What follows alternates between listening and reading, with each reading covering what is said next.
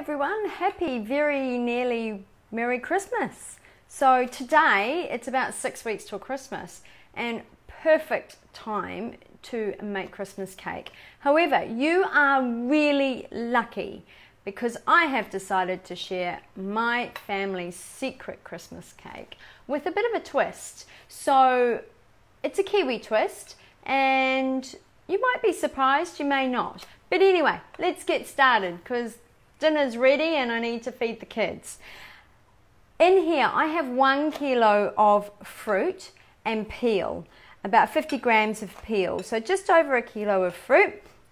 I actually just like to buy the pre-mixed stuff from the supermarkets. I think they do really well now. It's just a mixture of like sultanas and currants and raisins. However, if you really wanted to make up your own mixture, by all means do, as long as it's kilo, it doesn't matter. Also in here, and the reason I can't do this on camera is because I have lovingly prepared this yesterday. It needs a good 20 hours to soak and absorb and mesh all the flavors together, which is really important for your Christmas cake. So I have 2 teaspoons of vanilla essence, a really large generous tablespoon of golden syrup, and then 2 teaspoons of Mrs. Rogers mixed spice and Mrs. Rogers ground ginger, all mixed in beautifully with my fruit. Now, the secret ingredient is LMP. You need to put about 300 mils of LMP across your fruit, and that will just basically provide you with the wet part of your ingredients. So leave it covered overnight, just on the bench is great. And because you don't want flies or anything else in there, you need to cover it. So you can see how moist this dried fruit now looks. And it smells divine. I wish we had smell-o-vision, but we don't. Never mind. So I'll just pop that aside because now I actually need to, I've got a Christmas cake in the oven, by the way, so somewhere in the middle of this I've got to test it and I can show you how I test my cake. I have softened butter, which is just normal butter that I've slightly softened in the microwave. 225 grams of that, and remember guys, as always, I will put the recipe up afterwards and I'll need that later, and 225 grams, yes, of brown sugar. Now brown sugar is so much nicer than white sugar, especially in cakes. Gives you that caramel type base, which is really important. Now guys, if you've got any questions or comments, please just let me know. We're having a little bit of a microphone malfunction, but my cameraman will tell me what it is and I will absolutely do my best to answer, or any comments for that matter. So now guys, it's going to get a little bit noisy just as I cream the butter and brown sugar. So you want a really, really nice cream, and you actually need to cream it until the butter is starting to go a whiter colour, or a lot lighter than it has started off as. So I just like to mix the brown sugar in completely and then I crank my electric beater up. You're welcome to tell people the fruit recipe again when you come back. Yes, I shall tell you my fruit recipe, or what I use. Because hey, let's face it, the supermarket ones are not bad. So sorry guys, just please bear with me. Oh, hang on. This is cooking. Now I'm going to show you how I test my cakes. So I use a very old knitting needle. We've already got a cake in there. Because, oh, lucky I cleaned the floor as well, and I've got a really good oven which bleeps at me otherwise. Oh, it looks and smells good. And you just stick the knitting needle in, yep, and it comes out clear with no cake stuck to it. So that means 1 Christmas cake done. So we want to just leave that on the bench to cool in the pan. Oh, sorry everybody, that was probably really loud. And I'm leaving my oven on because obviously I'm going to cook this one. So, sorry, back to loud noisy stuff. But this part's really important. Sorry? Yeah, is anybody going away for Christmas, or are you all staying at home? We're hoping to get away somewhere. Not quite sure where yet. Probably won't. Maybe go visit some family or something like that. Does anybody still make an actual Christmas cake? I think it's quite an old school thing to do now. A lot of people don't like it. Okay, so as you can see, that is getting a lot whiter. Carol says hi. Hi, Carol. It's getting a lot whiter as I'm whipping that. Now that's about enough. So guys, into that I need to put 4 eggs, but I need to do it one at a time and just mix it in to make sure that the mixture doesn't split. So I'm sorry, I'm nearly finished with the noisy stuff. So 1.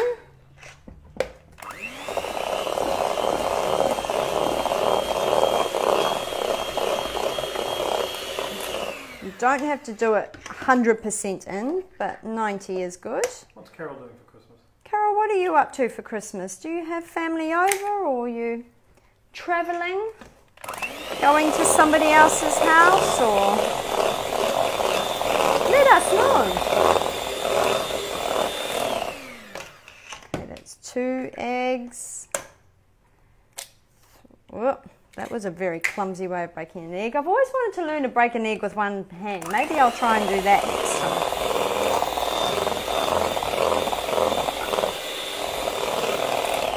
Okay, so that's 3 eggs, and I'm just using just normal size eggs, not extra large or anything. Eggs are eggs. Okay. Now that last one, you want to give it a really good mix. Make sure it is all mixed together best you can. Oh, it's not good when your cord's short.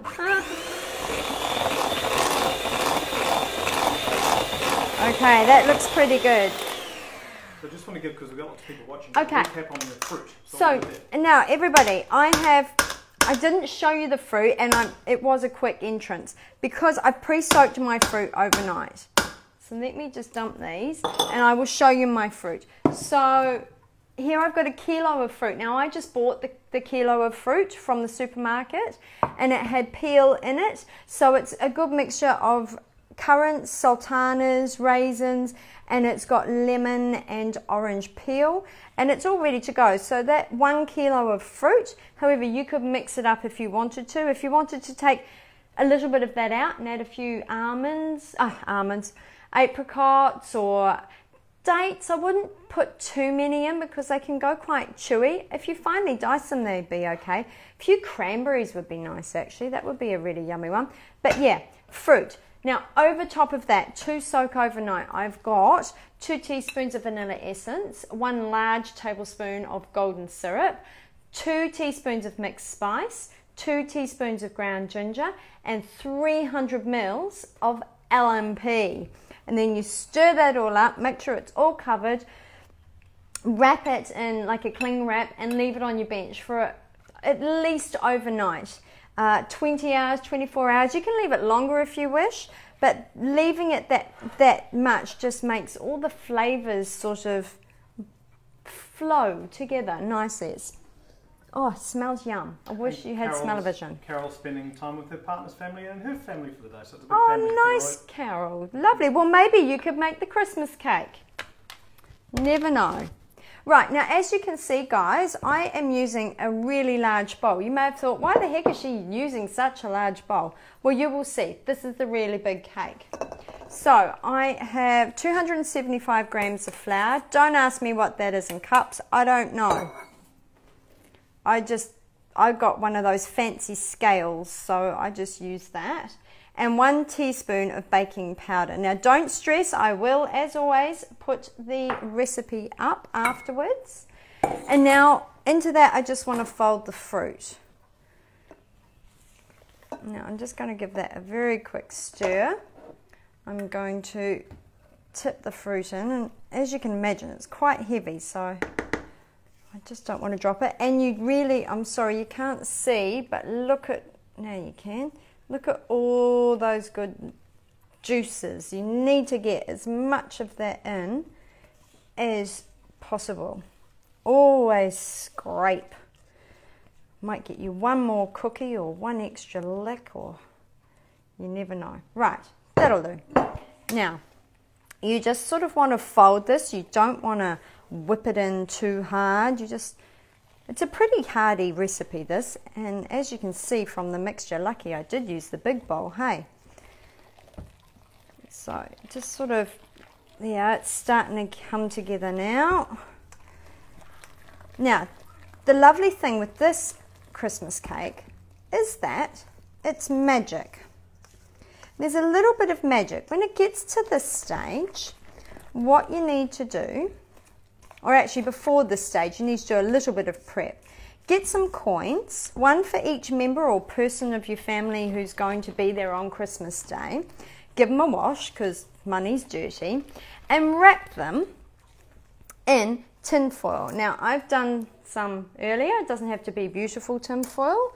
I'm going to just a piece of tin foil, washed coin, wrap it up. You could choose different amounts if you wanted. You could choose, if you're going overseas, you could wrap up some overseas coins, make it a bit exciting for the kids. In the olden days, they used to use sixpence. And the reason we have to now wrap our money is because it goes green in the cake. So, which is really gross. It also is just, you know, it's always fun to eat tinfoil, not?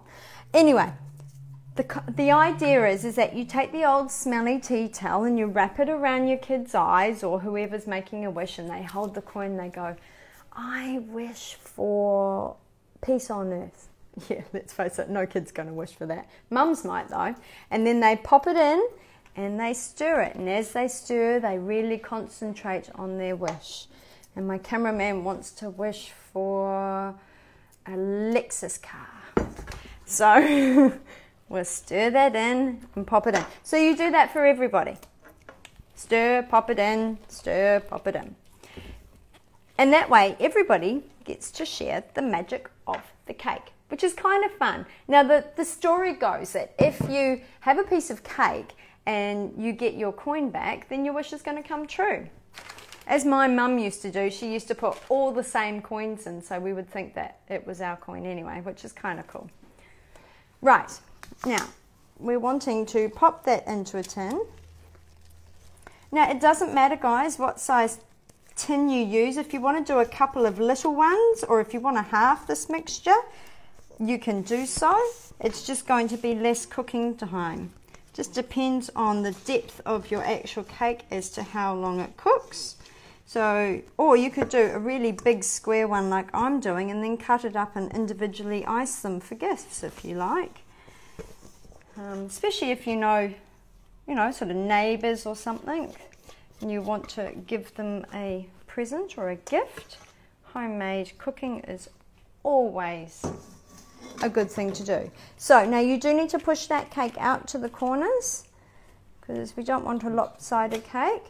Now I need to tell you why I have dressed my cake in paper. We need the fruit cake to cook really slow, so it's going to cook at 150 degrees anyway. But so that it doesn't burn, you need to line your cake tin, like I've done with my baking paper here, and you need to tie at least 3 to 4 pieces of, just newspaper is fine. It kind of makes a little self oven and helps the cake cook evenly, which is really important because you don't want a burnt bottom or sides. Well, let's face it, no one wants a burnt bottom, but it helps the cake cook evenly. And just use, I've just used wool that I had lying around, any sort of twine or wool, just nothing plastic, because obviously it will melt in the oven, but anything, and that will make sure that your cake cooks nice and evenly and will give you a really even texture throughout the whole cake. So the whole cake will be moist. You're not going to get those crunchy outsides or burnt edges. So into the oven he goes for at least an hour on 150 degrees. Now this cake I've just taken out here, because it is quite deep, it actually took an hour and a half. So you will need to watch it, and you do need the time. Now because I'm not going to stay online for an hour and a half, here's one I prepared earlier. Now I want to show you, because it's really good to make these cakes at least 4 if not 6 weeks in advance, which is why this weekend or tonight you should be making your Christmas cake. Choose an alcohol, a cognac, bourbon. Cindy missed the start, so just Cindy, I'll do a quick recap, but you can always re-watch our lives. Just once it's finished, just go back and have a look in our post. It'll be the top video post, so don't stress. It's okay, Cindy. Carla says yummy. Great. So yeah, pop your alcohol, and you need to do this once a week. So if you're going to make your cake now, do this once a week. Not only does this add flavour. I don't think you can explain the alcohol. No, it does. I am. Thank you, Mr. Sorry. Cameraman. Sorry.